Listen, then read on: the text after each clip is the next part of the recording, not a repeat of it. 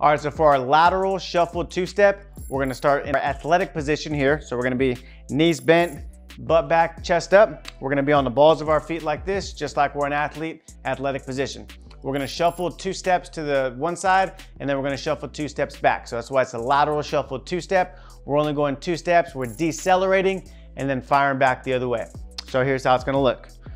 Athletic position here, 1, 2, pause, 1, 2, pause, 1, 2, pause, 1, 2, pause. So notice that when I'm decelerating, I'm already anticipating going the opposite direction.